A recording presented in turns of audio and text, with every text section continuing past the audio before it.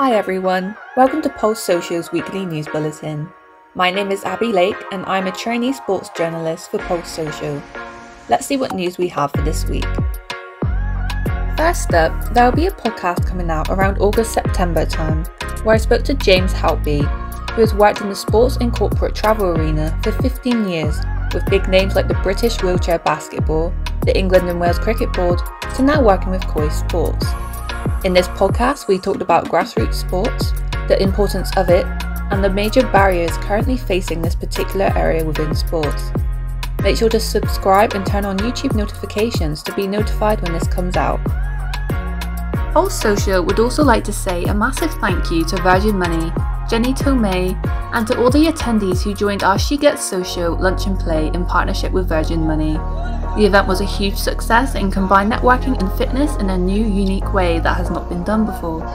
Pulse Social will be doing another event called She Gets Talking in partnership with Virgin Money on Tuesday the 6th of July at 11 AM UK time. To check out the event details and sign up, follow the QR code coming on the screen now.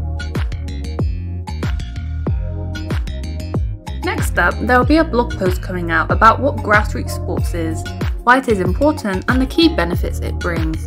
To read this, make sure you stay tuned for updates on our YouTube and social media platforms. You can find us at Pulse Social CIC. A sports article by The Guardian reported about how England women were forced to play India Test on used men's T20 cricket pitch for their upcoming cricket game.